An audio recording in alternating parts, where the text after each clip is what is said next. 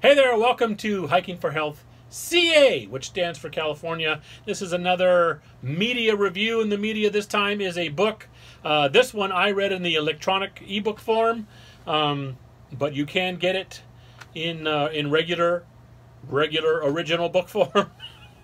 And that will be the book Dances with Marmots by George Spearing.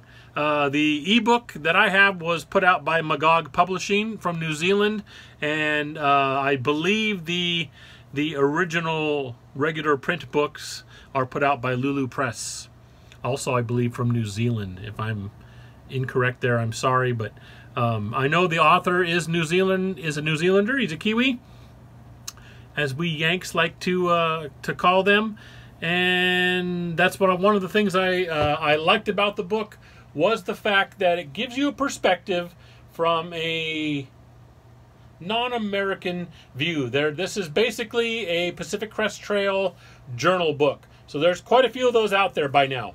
And I don't mean a journal book as in it's over-dramatized, some fictionalized extra life stuff thrown in there heavily, like the book Wild. But I mean, this is actually basically a trail journal. It's this person's adventures on the Pacific Crest Trail.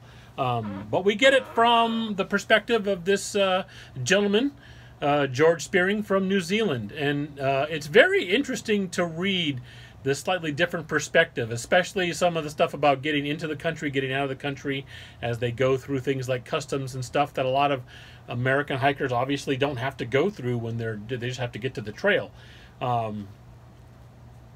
Good old George had to go through a few other things and stuff like that to get there. But once he was on the trail, he does a really good job chronicling his journey on the Pacific Crest Trail. And again, the perspective coming from someone who didn't grow up in the United States is kind of refreshing to read. I've read several PCT journal type books.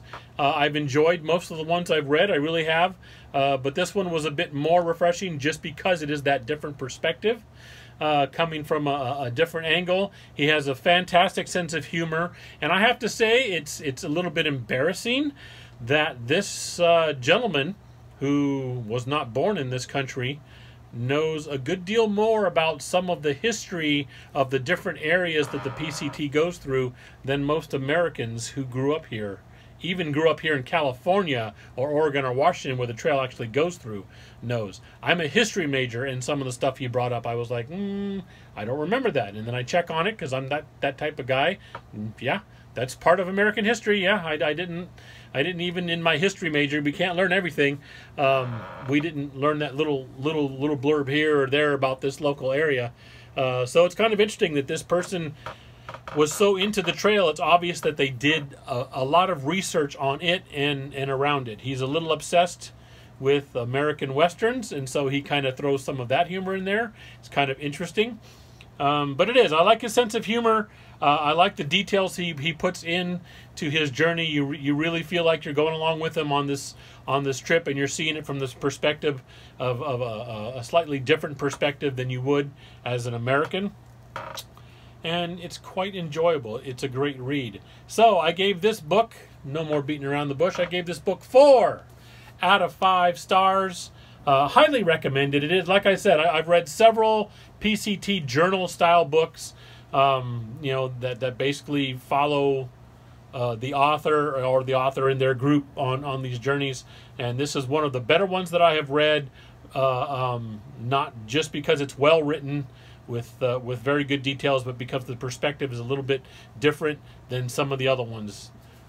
So there it is, 4 out of 5, and that's as close as I can get to a 5-minute review of Dances with Marmots by George Spearing. I do recommend it if you're into the Pacific Crest Trail or through hiking. It's a fantastic book, and really gets you out there.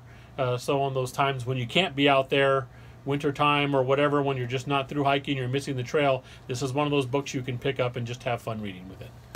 There you go.